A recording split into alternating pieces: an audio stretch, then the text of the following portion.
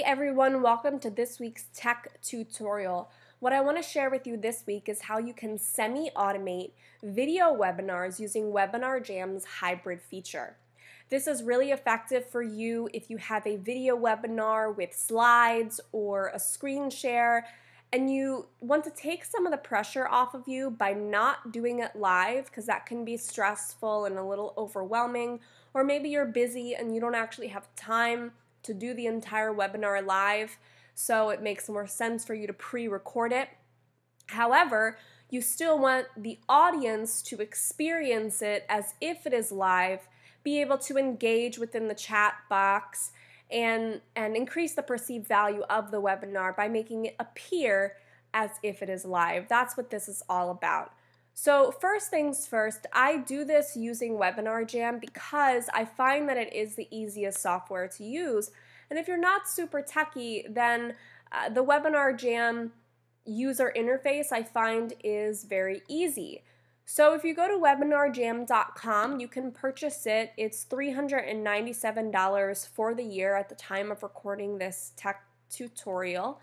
And once you purchase it, you'll get into the members area that looks something like this. Now you'll see here at the top, there's two options, live webinars and evergreen webinars. Technically what I have here is for live webinars. So when I say that you're semi-automating it, I mean that parts of it you will still have to go in and do. For example, if you are so you have to go in and you actually have to start the video so that the video makes it appear as if it's live. And if you want to manage the chat box, you have to go in there for the chat box as well. So there will still be some things that you have to do live, but it will still take a lot of the pressure off of you. Evergreen webinars are ones that are 100% automated. However, that feature has not been rolled out by Webinar Jam yet. It's still in beta testing.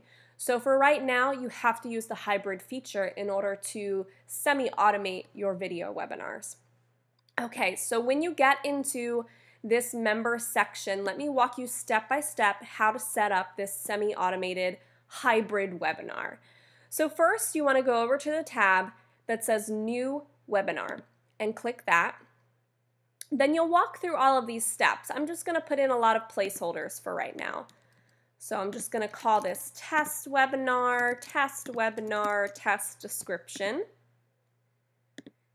I'm just going to set it to happen right now so that I can show you how to do it live. So I'm going to confirm that it's right now and go to the next. Then you want to give your name for right now. Let's see, I'll give my name, and then you want to give your Gmail account because you will have to log in using your Gmail account for this. So this is my current Gmail account, and then normally I would upload my photo so that people can see that when the webinar goes live as well. Add that, save, and next. So I don't need to create a registration page because I set it to go for right now. That would be something that you would have to do if it was a scheduled webinar. I don't need any notifications. I don't need any of this either. Again, you don't need a thank you page if it's happening right now. And then here is where you set up the videos that will be the video for the webinar. So, and you can also set up polls and you can set up offers. So for instance, if you have a pitch, you could set up an offer that looked like this and it'll pop up. So let me show you.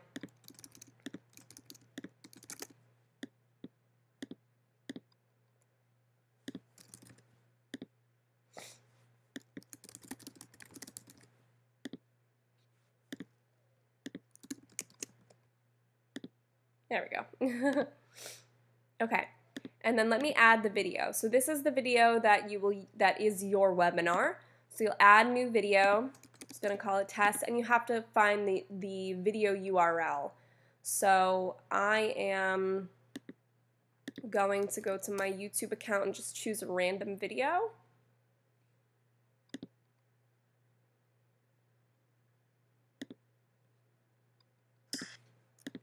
So you get the it has to be on YouTube, by the way, so you can't use this on Vimeo or any other video software. It has to be YouTube. So I'm going to go onto YouTube and get the URL, pop the URL in there, and say how long the video is.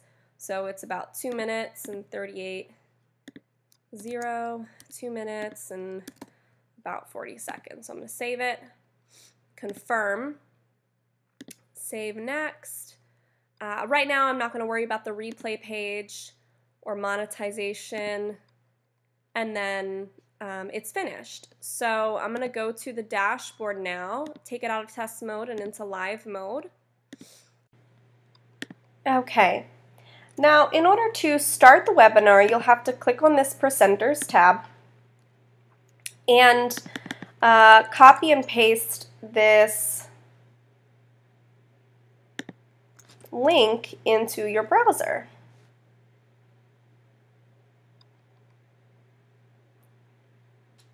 You'll have to log into your Gmail account, the one that you specified you to be logging in as a presenter. Then type your name in here and start the Hangout. And then you'll want to wait until this appears.